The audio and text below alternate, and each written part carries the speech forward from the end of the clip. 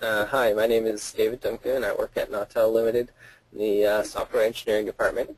Today I'd like to show you one of the new features which we're going to be including in the NX ENV and the VS software.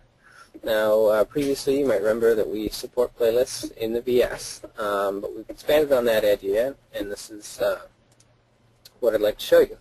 So on the left hand side here we've got the playlists, which have songs in them, which you can see in the center here.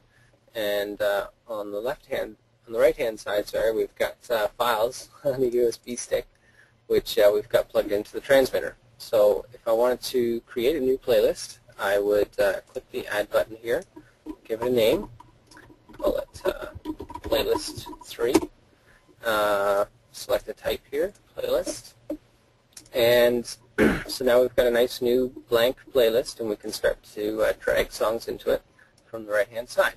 So I'll just keep dragging a couple in here, and we can see that each time the time increases on playlist 3 as we keep adding songs to it. So overall play time. Now we can also move songs around, so I can take these and just shuffle them any way I like, just using drag and drop again.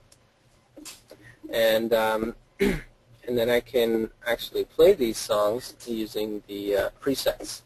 So I'll just pop over to the preset screen here, and we'll show you how we select them. So under the Analog Settings tab, this example is actually an NX transmitter. So this is what it will look like on an NX.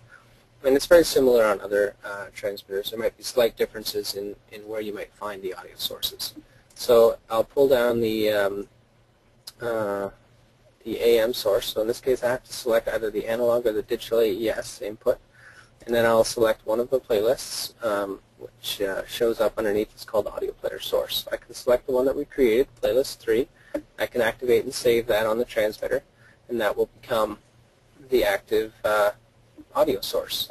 So anytime that the transmitter switches to this preset, it will begin playing that playlist. So once again, my name is David Dumka, and I work at Nautel, and thanks for listening.